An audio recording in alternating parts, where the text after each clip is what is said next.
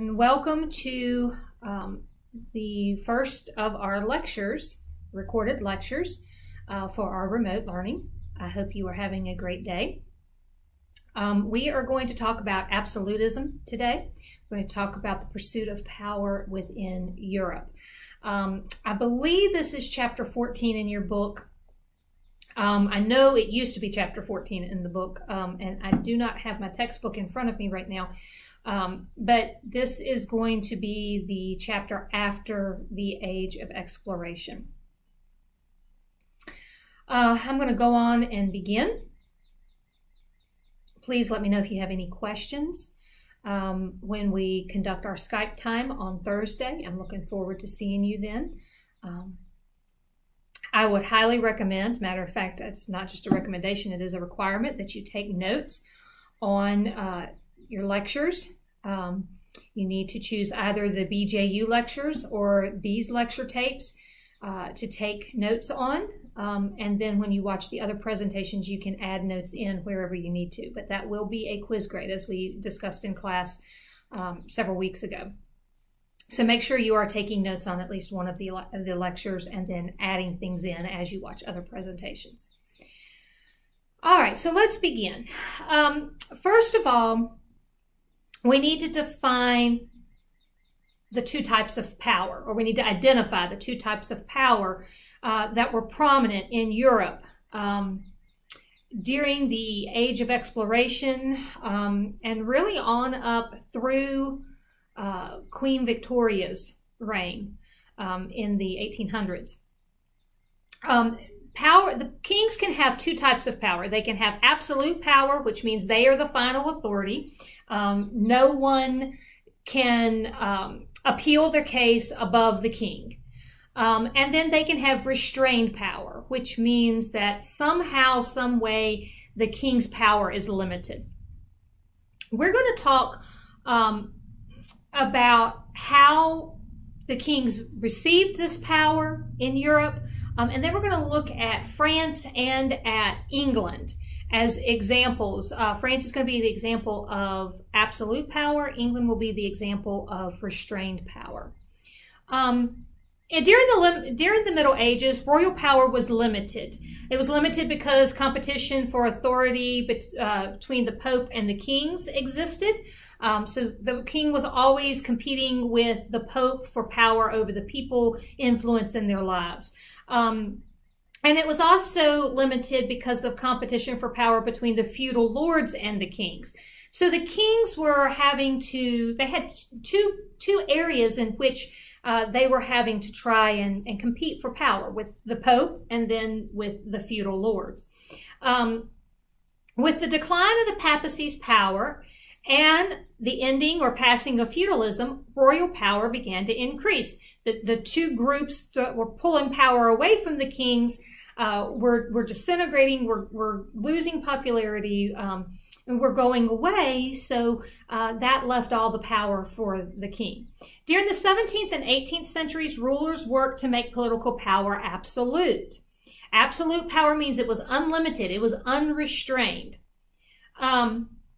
And they did this in several ways. One was by increasing control over the nation's finances, religion, and nobility. They made sure that they had more and more control over taxing and how the money was spent, and over what religion the nation was, and then over the nobles as well. We're going to see in France that one of the King Louis did this by mandating that his nobles had to be at court for the better part of the year. And when you were at court, you had to wear certain clothing and certain types of clothing, which were very expensive. So he was able to limit the wealth of the nobles by mandating that they be at court where they had to have more expensive clothing and that kind of thing. They also tried to increase in authority by increasing the size of the government bureaucracy. They would increase how many people were doing the job of the government, how many people were dependent upon the king for their job. If they're dependent upon the king for their job, then they're more likely to do what the king wants them to do. Another way was by increasing the size of the standing army or navy, which would be under the king's control. So he would have a military force to back up his power. Fourthly, they would increase the size of territory, and they would use war to do this if necessary. So the more territory that they ruled, the more power that they had. And so they would, oftentimes they would start wars to be able to gain more territory and gain more power. The argument by these kings was that they had a divine right to rule. They said that God had established rulers. The Bible says that God establishes the governmental authority over us. It says that no one rules except that God put them in that position. We don't always like that, but that is what Scripture says. And so the king said, well, if God puts the leaders in power, if God appoints who the kings or the leaders of the nations are going to be, then he's given me the divine right. I have the right from God to be the leader, and so I should be the ultimate authority. Said that kings were not bound by man-made laws because God had put them in authority, and God's laws were higher than man's laws. And they said they were only responsible to God for their actions. So in many cases, they used Scripture and they twisted it and contorted it to their own benefit. Scripture does say that God gives us authorities, government authorities over top of us, and that we are to submit to them unless they violate God's law. But many times these kings were twisting and contorting that to give them more power than they probably should have had. Absolute rule was accepted by most Europeans. Most Europeans accepted the absolute rule, the divine right of the king to be the ultimate authority. They believed that strong leaders were the best way to ensure security. So they saw it as if my leader is an absolute monarch, if my king has ultimate authority, then we are more secure, and I'm comfortable being more secure. So I'm willing to give him that authority so that I have my security. So let's talk about absolutism in France. What did it look like? The best way to understand it is to see what it looked like. So France was the leading absolutist nation in the 17th century. Cardinals Richelieu and Mazarin secured much of the king's power. The king himself did not have to work very hard to get this absolute power. He had people within his court that did that for him. Their idea was they were friends of the king. The more power that the king had, the more power they would have. So they worked very hard to get more and more power for the king. And the two that did this the most were Richelieu and Mazarin. They increased their power by increasing the power of the kings and the power of France within Europe. So again, they weren't just doing this out of the kindness of their heart or because they thought they had a really good king. They were doing it because by increasing his power, they were benefiting themselves. King Louis XIV was the ultimate beneficiary. He was the leading absolutist ruler in Europe. So how did this come about? Well, Bourbon King Henry IV laid the foundation. He reduced the privileges of the nobility and increased government control of the economy. But he was assassinated by a Catholic extremist in 1610. So that was about as far as it went with him. So then King Louis XIII became king at 9 years old. His mother was Marie de Medici of the Italian de Medicis, and she ruled in his place until he came of age. 1624, Cardinal Richelieu became the chief minister. And Richelieu strengthened the power of the king, King Louis XIII, by destroying the Huguenots, remember those with French Protestants, and he weakened the nobles. He destroyed the French Huguenots by taking children away from Huguenot families and giving them to good Catholic families to raise the children as Catholics. So if you were a French Protestant and it was known that you were a French Protestant, the government would come in and take your children from you and give them to Catholic families so that the children would not be raised Protestant, they would be raised as Catholics. He also spied on Huguenot churches to see who was being critical of the government. The way that he weakened the nobles was that he removed nobles from positions of authority within the government, destroyed castles of the nobles, and he imprisoned nobles who defied him, and even executed or threatened them. The next thing that he did after he destroyed the Huguenots, he weakened the nobles. The third thing that Richelieu did was that he brought France into the 30 Years' War. This was the last great religious war fought in Europe, and he brought France into it. He brought France into it as a way to gain power and property, not for religious reasons. How did the 30 Years' War begin? Well, it began when Protestant Bohemian nobles revolted against the Catholic emperor. The Catholic emperor sent troops to crush the revolt, to crush the Protestant revolt, and they did this in a very ruthless manner. This, of course, enraged the Protestants. War spreads. Protestantism almost collapses. Gustavus Adolphus, who was king of Sweden, sent troops to Germany and recruited more soldiers, which won several victories, but he was killed in battle. Richelieu decides to get France involved, actually on the Protestant side. Now remember, he had persecuted French Protestants. He had taken their children away from them. He had spied on them. So he was not a fan of Protestantism, but he saw the Protestant side as his way to more power. And so he gets France involved on the Protestant side because it will make France stronger while keeping Germany divided. And so it was a political motivation, not a religious motivation. And the Protestants in France win victory in 1648. Victory comes with the Peace of Westphalia, and it does two really important things. The Peace of Westphalia recognizes the independence of Protestant provinces in the Netherlands and Swiss. And it recognizes over 300 independent German states where the prince will determine the religion of the province. France became the strongest nation on the European continent after this.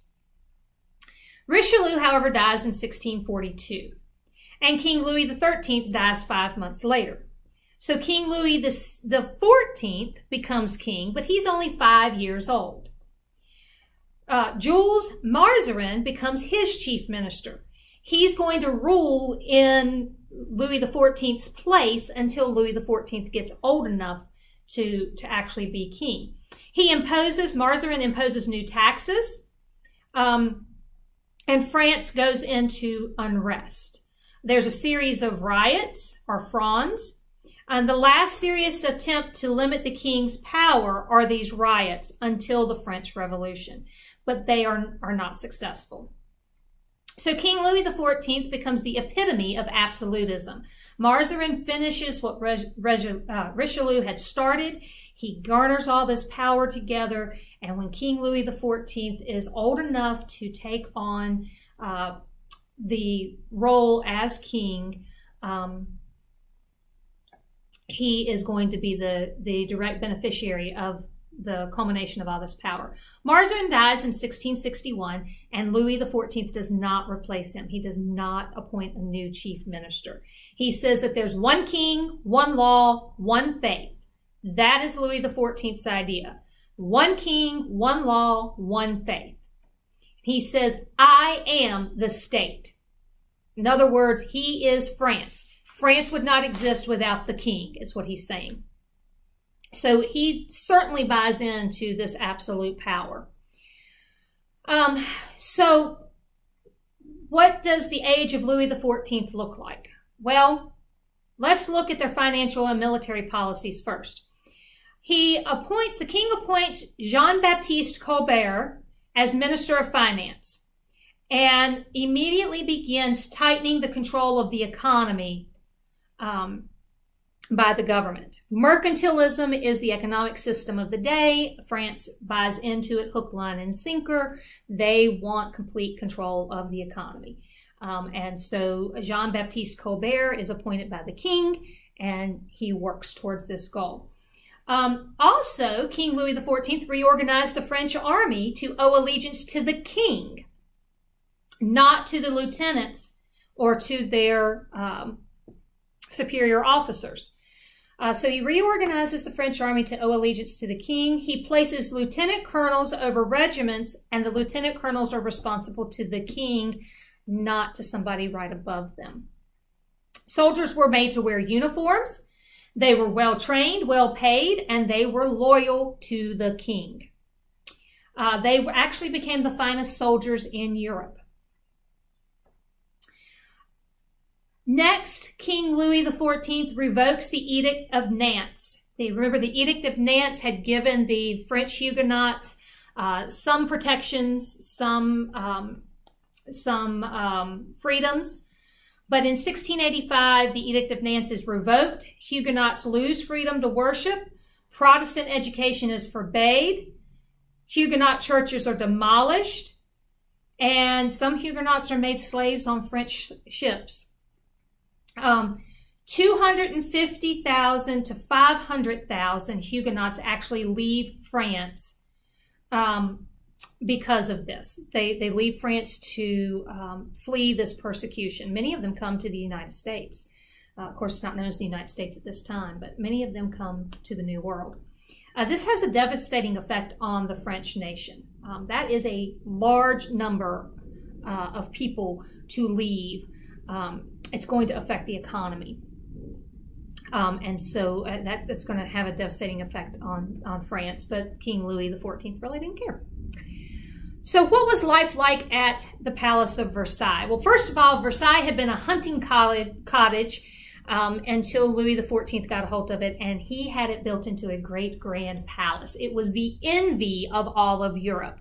The court that was held at the Palace of Versailles was the envy of all of Europe. All the other nations sent their courtiers to the French court to learn proper court etiquette and mannerisms.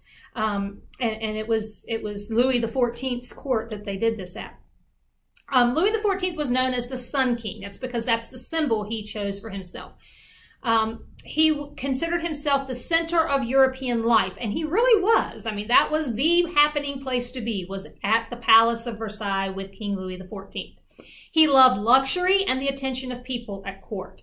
He built a great palace called Versailles, and it was built to impress his subjects. Grandeur was what was important, not practicality or utility. Just